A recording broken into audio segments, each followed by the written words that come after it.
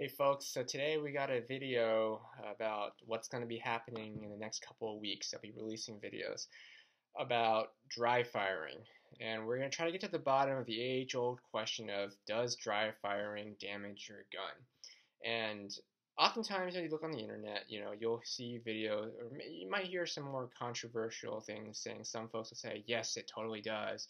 Or others saying, nah, I've done it, doesn't really matter. And those are, obviously just all based on anecdotal evidence, so it's going to be difficult to verify. I recently saw a video on Airsoftology about, is dry firing bad for your guns? And I think he gave I'm a huge fan of that channel, by the way.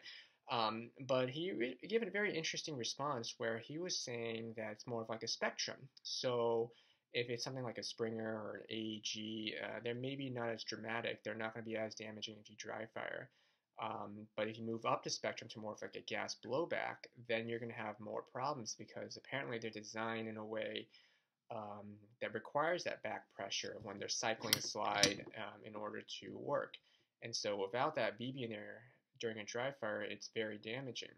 The number he threw out was pretty dramatic, actually. He was saying that if you fire anywhere from a few hundred shots to this on a regular gun, that is equivalent to a few thousand shots fired with BBs in them. That's a tenfold magnitude, which I think is pretty high. So that's a pretty bad thing to do to your guns. Specifically, the gas blowbacks were what he was saying was the most problematic with dry firing. And specifically, non-blowbacks, then there are gas blowbacks that are green gas powered or propane. And then the worst being the gas blowbacks with CO2. So I have here today, I went straight to the top of the list and got a CO2 gas blowback, the Umarex Walter P99 for this test. And I'm kind of curious to see what happens.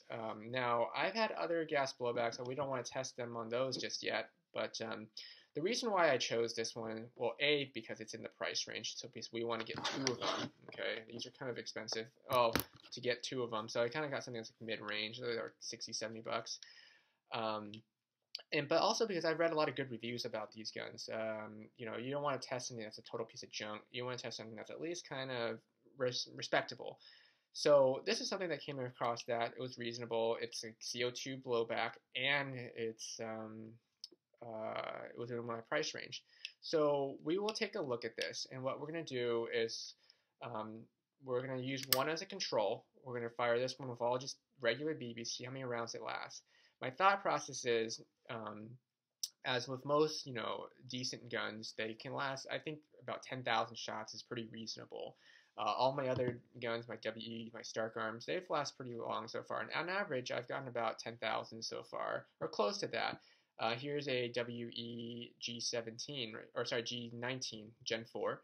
Obviously, I like this one, so I'm not going to be dry firing this one, but just to show you, they're a little bit different, obviously. So this one is your standard gas blowback with the nozzle on the inside. This one looks a little bit different, to be honest with you. It doesn't look the same. There's no, it's a different system, so I don't really know if it's the same or not.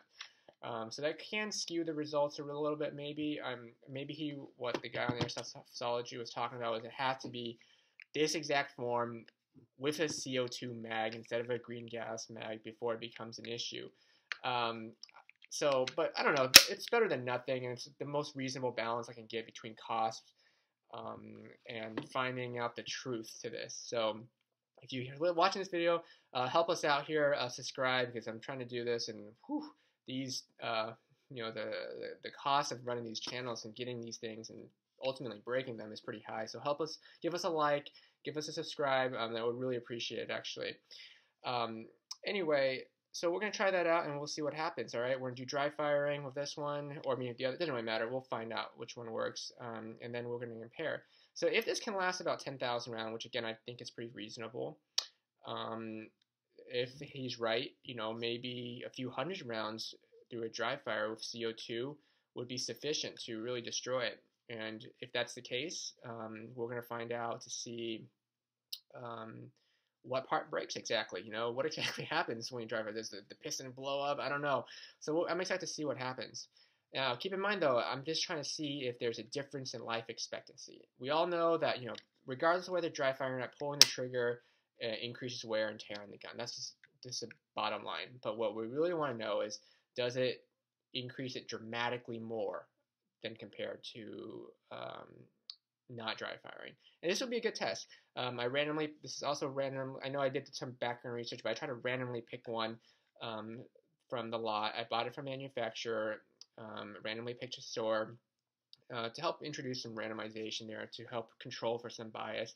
Obviously, I have a very small sample size, one as a control and one for the actual testing. So we'll see what we can do. Obviously, we're limited by that, so we can't really generalize these results to everything. But the thought process is, if there are no results, no differences seen in a CO2-driven gun, and these have the highest FPS, maybe there wouldn't likely be any results in a gas blowback that's green gas or propane powered either.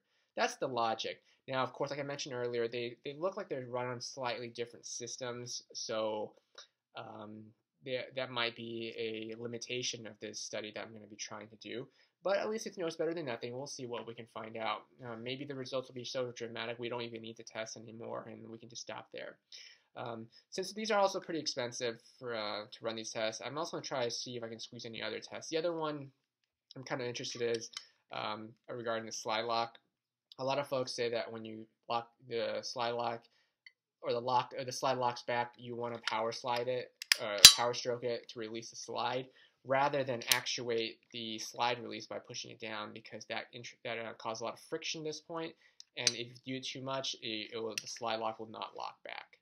So we'll see if that's the case. I mean, I might test that later on as like a secondary outcome to check, but I really want to test the dry fire. That's the primary outcome we're looking for first. The other ones, if we can, we'll try to do it as well. So that's it. So look for those videos coming out in the next couple weeks. Obviously, I'm gonna have to fast forward them because I'm gonna sit through here and buy a bunch of CO2 tanks and just shoot. So I'll keep you all posted on that. Okay. If you have any questions about that while I'm planning for this, let me know. Post in the comments below. I can try to squeeze it into tests, because we like to know the answer to these things. We want to get to the bottom of them. So let me know. All right. See you next time, folks.